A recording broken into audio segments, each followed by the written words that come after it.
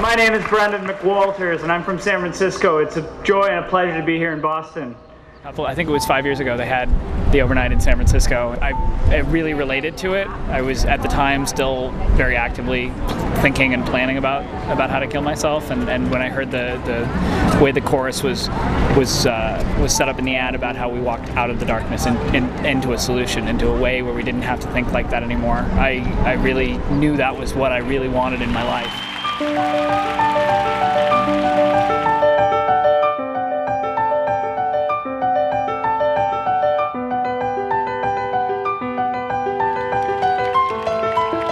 It makes me feel good inside. My son, it's been 4.5 years since he's died, death by suicide, and it really helps me knowing that I'm trying to help somebody else.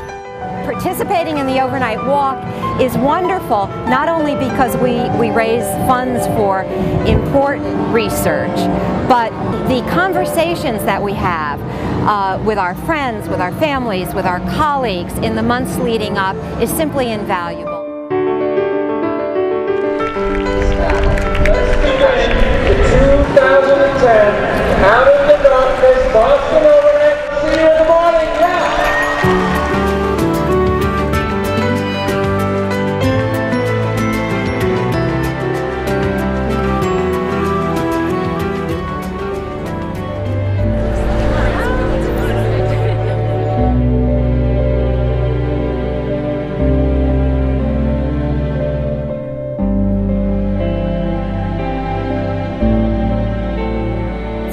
It's sharing. Sharing is healing, and we share our story with other parents, other siblings, friends who have lost loved ones, and through sharing, we heal.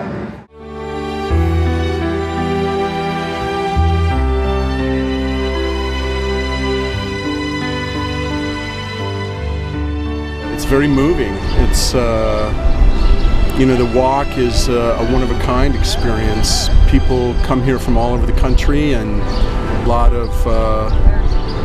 of emotion with them, and a lot of purpose, and a lot of passion.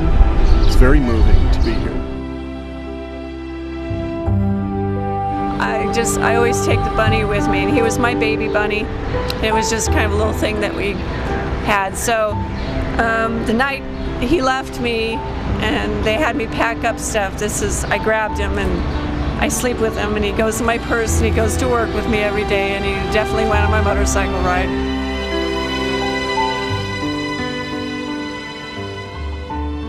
The mood's been fantastic. It's a lot of support. I lost my son a month ago, so for me it's overwhelming as far as talking to various people. And that's what I came here for, is to gain some type of support structure, because it's been so soon.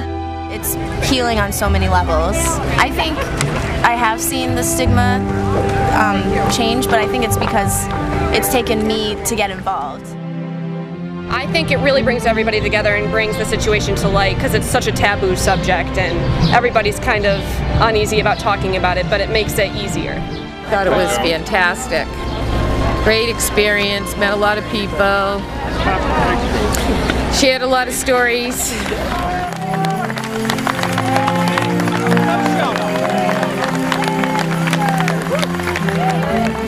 Got some high fives. We got a few high fives. Yeah. Everybody's been supportive. Yeah, the random people on the street. Everybody's been high fives.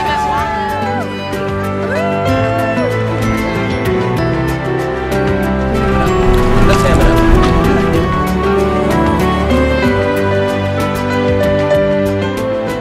I am not alone in my journey of grief, and there's so many others like me out there.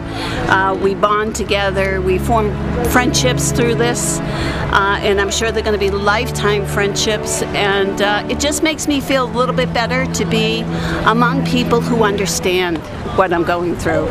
The only thing that's felt right since his death was actually doing this walk and taking this journey here.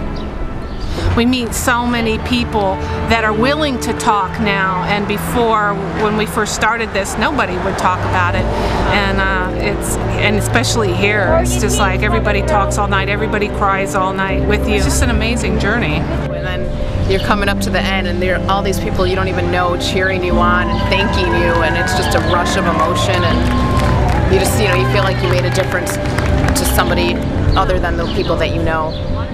One of the things that I would compare coming to the walks is if you dropped a glass on the concrete floor, it shatters in so many different pieces.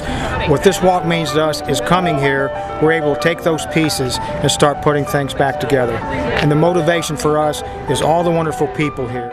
It's an extraordinarily supportive group. Suicide doesn't discriminate. We're all in this together.